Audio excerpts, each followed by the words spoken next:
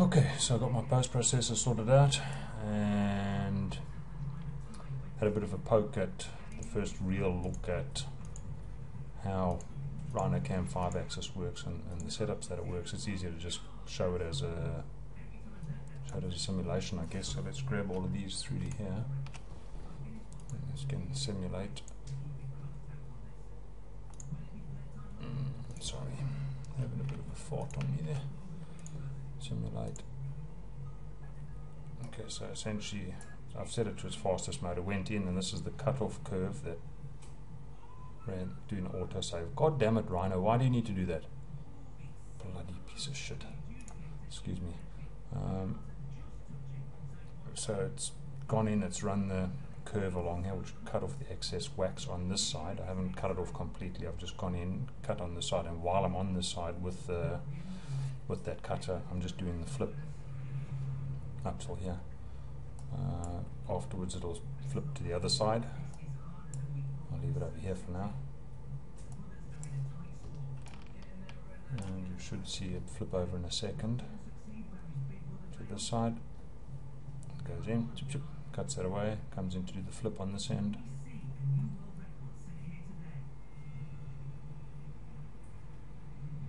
I can't get it to simulate any faster than that, unfortunately.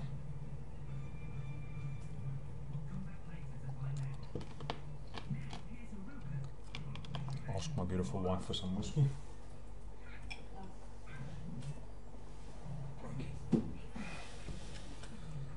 Alright, so it's in the B axis at the moment.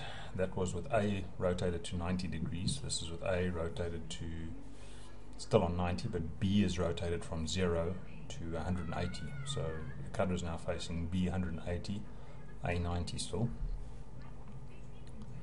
And we're now going to leave it in this orientation. We're going to flip A back up to 0 to cut the top when this is done. So that'll be the next path.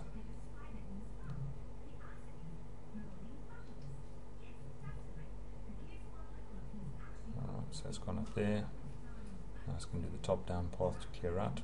You could have of course had some other geometry in there, whatever, I don't know. I'm just grabbed a model quickly that I could draw in 2 minutes. It's in cutting the index side panel, whatever might have been in the side panel over there. Now we'll cut the other index side panel over there. It'd be interesting to note, those of you that use rhinocam, this is just the same parallel finishing, same tool, same everything, copy, paste, copy, paste, copy, paste. Alright. So I've rolled it over now, and now I'm cutting away to get the inside. You're seeing a machine tool collision over here because my tool has been defined only as a front, not as an entire tool. I'm guessing that if I'm going to be doing any of these deep plunges, I want to be getting some of those long reach those long reach taper cutters with a 317 edge on it, so I don't get collisions down here. So that's this side, then it flips to do the other side. So it's going across in this direction. So the ring's actually facing down now at about 270 degrees in A. B is still facing 90. B is facing 180. B will now flip back to 0 with A in the same position, and then it'll come in to cut the other side.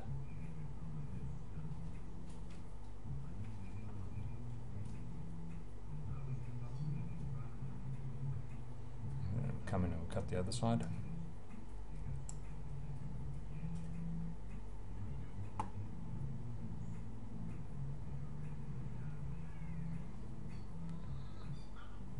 Okay, keep going.